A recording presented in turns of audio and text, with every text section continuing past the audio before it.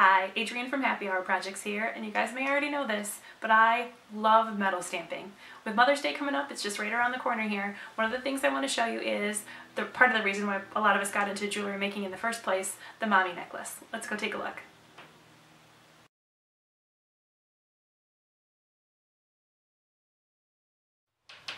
Alright, we're just going to jump right in here. I'm going to give you a quick tour of the supplies. First of all, you got your basic stamps. I'm just using the basic ones today because the economy set is like probably what I recommend for people most often to buy because it is inexpensive. It's going to be really versatile. Now it is very basic also. So if you really have your eye on a fun font, feel free to spend the money on that. But getting the economy font, just like a real basic sans serif font, is a good investment to see if you like stamping. So that's what I would suggest, but really do whatever you like. What I will say is, if you're going to invest the money, get a 3mm set. That's probably the most versatile size that I use. You are going to need a bench block.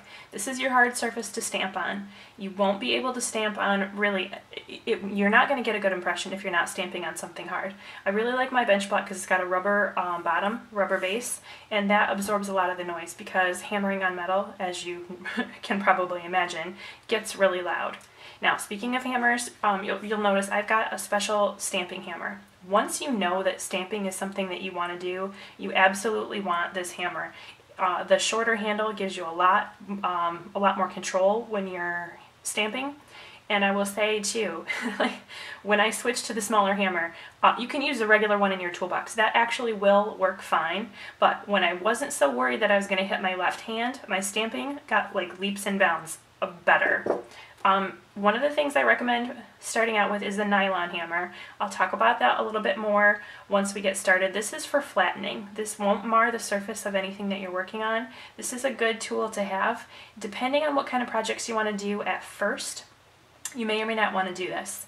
If you aren't flattening out your things with your nylon hammer, what you'll probably want instead is a dapping block or a doming block, depending on where you're buying it from. They call them two different things. And mine is made of wood. I'm planning on investing in a more heavy-duty one because I do use it all the time. You can tell mine's all scratched up.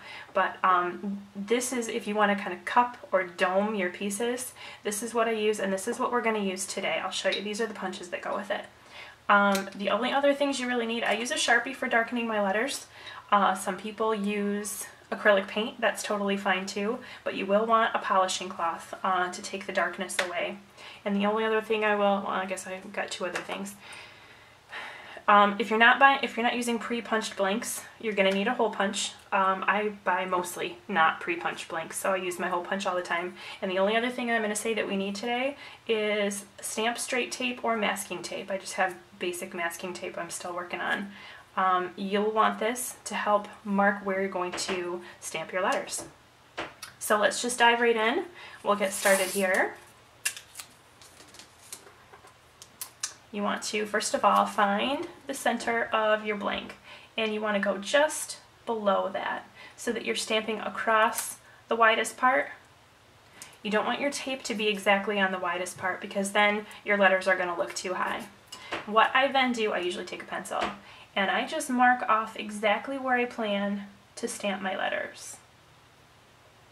I've got 5 letters in my son's name, so I marked off my 5 positions here.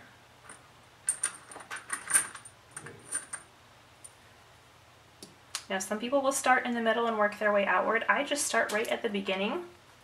Hold your stamp as flat as you can. What I've done is you just gently drag it across the top. Now you don't want to scratch your blank at all, but you gently drag it across the top and pull it down towards your tape, and when you feel the edge of that tape, that's where you want to stop. You want to hold it as firmly as you can. You want to make sure that your letter is the correct side up. I've had plenty of practice with this, and believe me, I've stamped letters upside down. It's awfully frustrating to get part of the way through a project and find you've stamped something upside down. You just want to give it one nice firm tap. You don't want to hit it more than once because that's when you start getting double impressions. So we just want to hit it one time. And I've got a nice clean R there. And I'm going to switch to my lowercase font. And same thing, I'm pulling it gently toward that line. lining it up with where I've marked, and one firm hammer strike. Now, some letters you're going to need to hit harder than others. The M is one of them. Because there's more surface area to the M, it has to displace more metal, so you might need to hit a little bit harder with it than you would, say, an I or an L or a T. You don't have to move as much metal with those.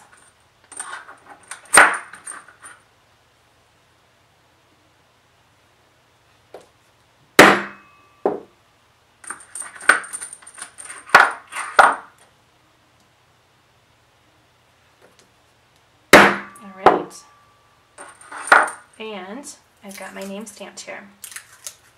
This is my son's name, Roman.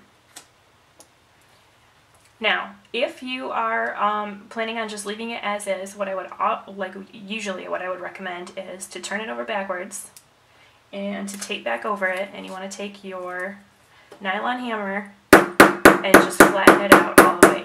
That's in case it has cupped at all. If you're using a thinner gauge of metal, you're definitely going to need to do that. Now, I'm using a thicker gauge aluminum for this, so it didn't bend much, which is a good thing.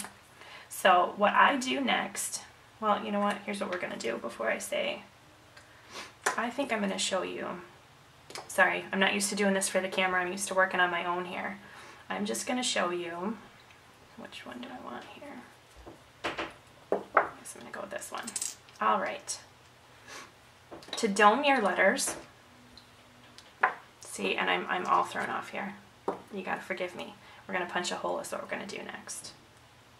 Not used to doing this with an audience, you got to forgive me. All right. So with these screw down punches, you can either mark where you want, or I'm pretty used to exactly where the center is for things like this. You just screw it down. Once you've got it positioned right, you just crank the screw and it pops a hole right in your blank. You can unscrew it and pull it right off. You've got a hole right there at the top. Now I'm going to dome it. So I'm going to pop it right here into the dapping block, and you've got two punches. You've got one for more I guess more open cupping, and this one does finer. If you're going to go with a deeper cup, you want to use this other small one. But I usually start with a big one and see how far I get there. And all you need to do is you just want to tap on the end of this. And this, you can do several taps. You want to move your punch as you go here, so that you're getting all these spaces evenly. What you don't want is for it to only be domed in one particular area. I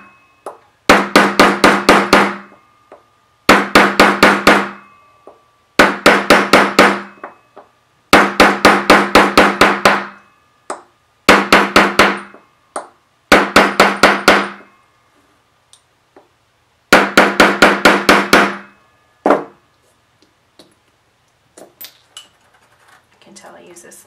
Got popped all the way down in there. And it's got a little bit of gook on it just because these, I've used them over and over and over again. So what you'll see is this gives it a nice rounded look. Now what we're going to do next, I'm just going to use my Sharpie to darken in these letters. You want to make sure you're getting all the way down into those crevices. And the only reason I didn't do this first is because I don't really like getting marker on my punches if I can avoid it, and I've done it a fair share of times. But you want to get it all the way down into those crevices, and you want to take your polishing cloth and then just buff it right out. What this is going to do is all the raised parts, it's going to take the marker right off of that. You can see it's already coming off.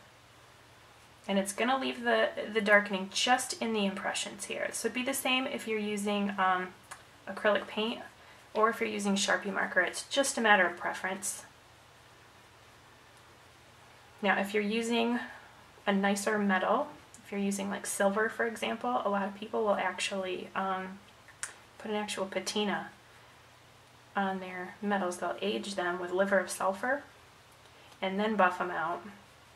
But I think that's stinky for one, And I think this works really well. Now I'm using aluminum today. You actually cannot oxidize aluminum at all, so it wouldn't work for this anyway. So I just use Sharpie most of the time. You can see that polished up real nice.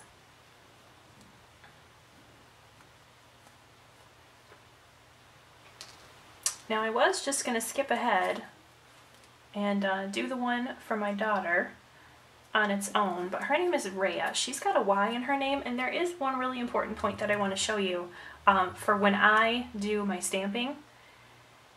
What to do when you have these letters that hang below the stamp line. Remember I said you can use this line to line your letters up? Well, sometimes you've got letters that hang below they've got the descenders, your P, your Y, G, all of those letters. You're going to have an issue with this. So what I'm going to do is I'm just going to skip over, it's R-A-Y-A is how you spell her name. That's why I'm just going to quick get these stamped. So I've skipped over the Y for this. And what I'm going to do is I'm just going to take my tape right off, and I'm going to line this up at the top of my letters now. And we're going to do this exactly the same way as doing it underneath, except for now we're going to come up from the bottom, slide it up from the bottom, and stop when you hit that line with the top of your stamp. I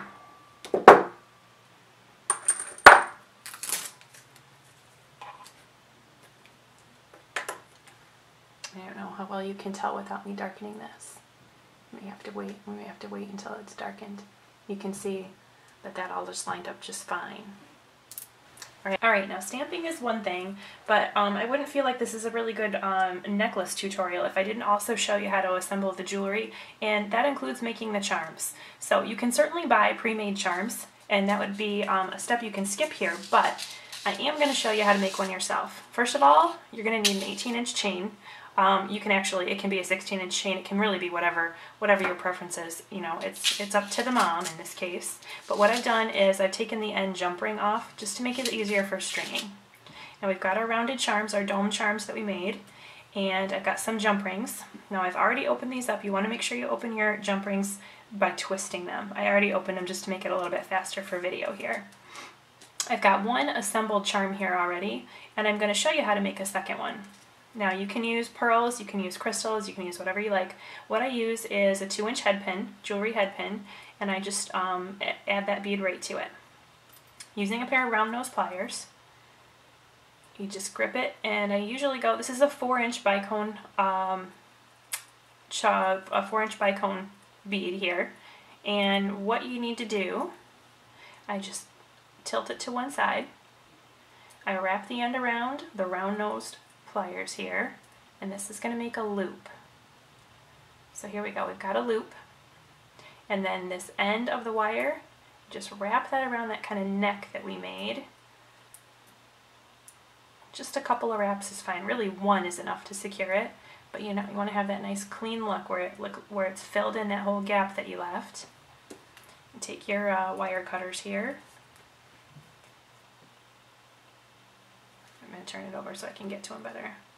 And just nip that end off. If you've got a little bit of a rough end there, you can either file it, or I just use my regular jewelry pliers and just tighten that down. And then you've got a little charm. So what you want to do is add a jump ring to that.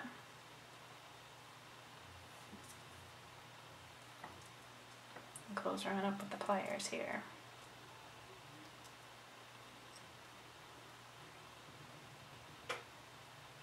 Okay, so there we go.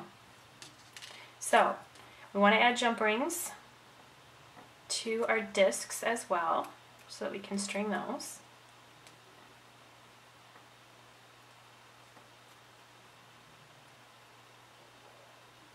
And we always want to be twisting our jump rings to open and close those.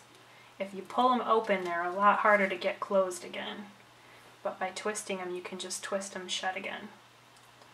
And my hands are plenty dirty from handling my metal stamps, so I'm getting fingerprints all over these, but that's fine because we can still shine them up once we're finished here. We can still polish it.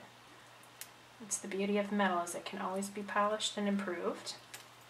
But what we want to do now is actually string the necklace. So I'm going to give you a tip here, and I'm going to tell you, most people are right-handed. Now, if you don't know if your recipient is right-handed or left-handed, I would make this into a right-handed necklace. But most people are. So what you want to do is, with the clasp in your left hand and then the open part in your right hand, that's how you want to string these on here, with these charms facing you. And I'm just adding them on here. Now, as this particular necklace is worn, these charms will go in different orders. So sometimes one will be on top, sometimes the other one will be on top. You just, they'll change places different times here. So we've got that.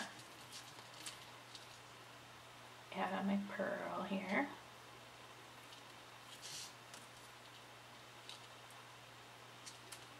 My green charm.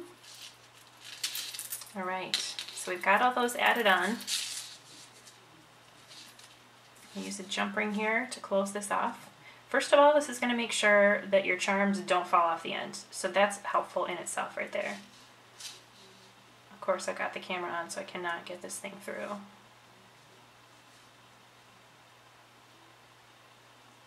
There we go. And just close her on up there. Now, because we did this opposite while they were facing us, when the wearer goes to put it on, they will be facing out instead of facing their chest if they use the clasp in their right hand, because most people are right-handed, like I said. So there we go. And now you have yourself a fully made mommy necklace.